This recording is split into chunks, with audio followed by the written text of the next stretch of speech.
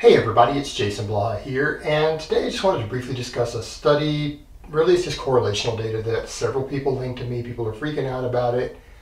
It might get spread through the different YouTube channels. I want to go ahead and address it real quick before everyone else gets to it. It's a study being done showing a possible link between supplement use and testicular cancer. Now let's keep in mind that they are pointing out that testicular cancer rates have gone up slightly, at least in the Western countries. Can't see the full study. I've just got a little bit of info on the abstract there, to something like 5 and 100,000 men.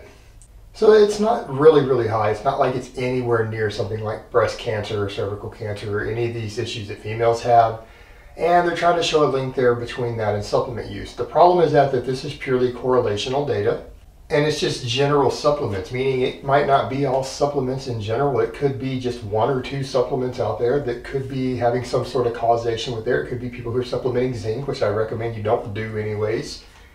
It could be people taking creatine, and maybe just this one supplement somewhere is boosting it way up, and that's skewing the numbers a bit all around. Or there could be another lifestyle factor there, particularly since it looks like this was partially based out of the UK.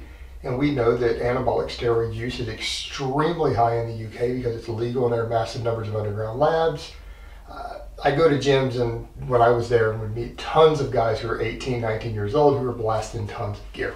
So you've also got that factor to consider, that, it is very possible that using large amounts of anabolics, particularly starting at a younger age, because they found some of these higher numbers apparently from people starting using all these supplements before 25. Well, maybe it's the fact that people who use multiple supplements are far more likely statistically to use anabolic steroids and even use them to excess, and possibly to be using them at a young age before their endocrine system is completely done developing. That very well might double or triple your chances of getting testicular cancer. Now, it's still a really low rate, and it's still a really low rate no matter what. But the thing is, when you see something like this, sure, there might be something to it, but the thing is, this is correlational data, and remember, correlation does not equal causation.